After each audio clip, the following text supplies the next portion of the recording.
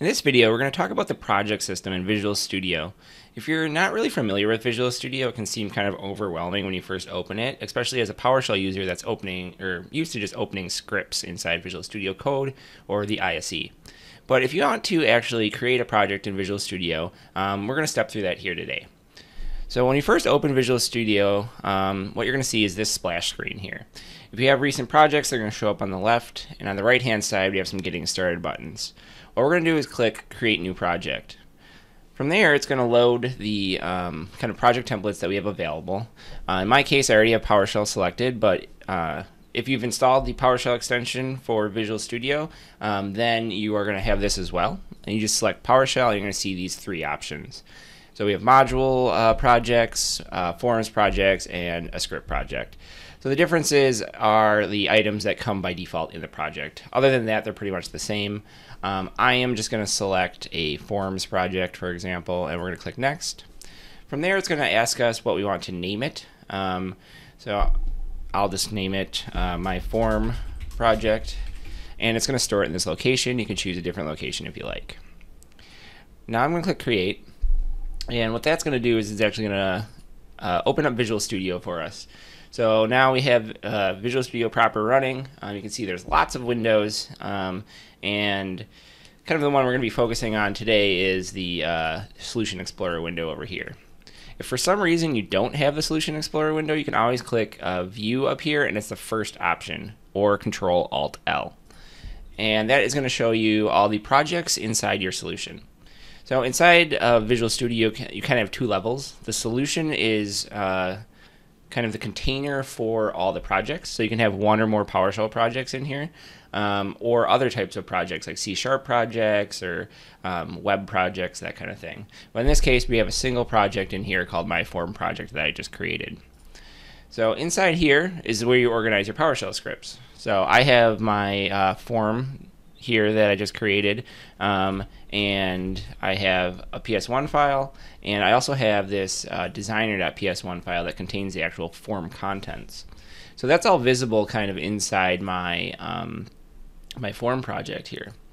From here, what I can actually do is you can click Start, and it's going to just start up that script, and you can see now my form is running. So we're going to take a little overview of what you can do with a form now. So if I right click on the form, one thing that's really handy is if you click Properties here, you're going to see that there are a bunch of options.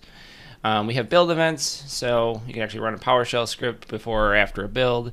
And then we have a bunch of advanced settings. So things like packaging, so creating an exe out of a PowerShell script, and a bunch of options around that. You can set file properties for your exe, and if you're producing a service, you can provide some service information. Additionally, we can add more files to a project by right-clicking on it, saying Add New or Existing Item. So that will actually either bring up this new item template selector. You can see here that we have a bunch of different options for different types of PowerShell item types. So we have PowerShell Scripts, which will actually create pester tests, or PowerShell test, I mean. Data files, which will make PSD1 files, WPF windows, which will include a XAML file and a backed PS1 script that loads it, a script module, which would be a PSM1 file, a form, which is what we've already added here, which is two PS1 files, one the designer and one the actual logic, and then finally a service, which is the ability to create a Windows service via a PowerShell script. So you could just go ahead and add one of those if you'd like, and then you have another PS1 file inside your project. So additionally, if you want to add more projects to a solution, or you might have a solution already available, like there's a C# project, you want to add a PowerShell project to it, what you can do is go up to your solution and right-click on that and say Add New Project.